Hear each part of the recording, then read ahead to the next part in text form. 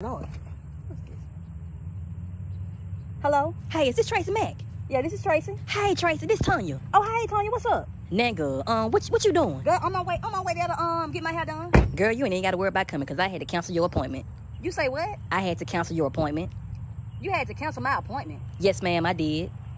What you had to cancel my appointment for, Tanya? Girl, some came up, you know. Look, first of all, you can kill all this girl talk.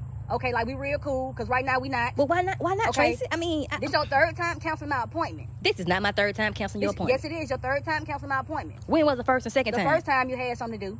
The second time you had something to do. And not the third time you got something to do. Okay, so am I going to get my deposit back, my $150 deposit? Tracy, you know deposits are non-refundable. Okay, I understand it's non-refundable.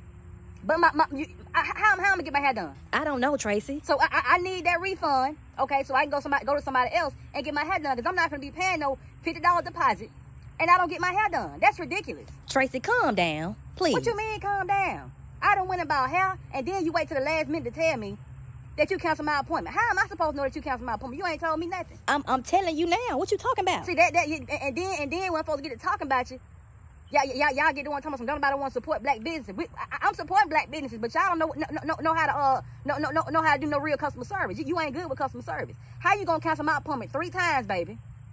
And then you won't even give me my deposit back. I bet you finna go spend that deposit, right? Yeah, you gonna spend that. No, I'm not, and you ain't got to get smart. It ain't about me getting smart, baby. It's about me getting my hair done. I want my hair done. I don't know what's wrong with y'all and these appointments or whatever, but y'all need to get it together. Okay, because last time I was on time and you still went done with old girl hair. It took you an hour after I came to get her hair to finish her hair. Okay, and then if I'm late, you want to charge a late fee. Oh my God, man. You know what? I'll find somebody else. Find somebody else for what? No, because I'm not gonna keep doing this. You cancel my appointment 3 times, baby. My hair look a damn fool on big grits. But that's fine. I won't be coming to you no more, baby. You can lose my number. You won't get my services no more, baby. On big grits. Do you want to reschedule? No. We can just reschedule. I don't want to reschedule. I don't want to reschedule. Because apparently my services don't mean nothing to you. Apparently my service is not important. It's very important because the customer is always right. Okay, if every customer is important, then you would never cancel my damn appointment 3 times. Tracy, please calm down. I am calm, but baby, you about to get this clap. There is no reason for you to continue to cancel my appointment after I done paid my deposit 3 freaking times, $50.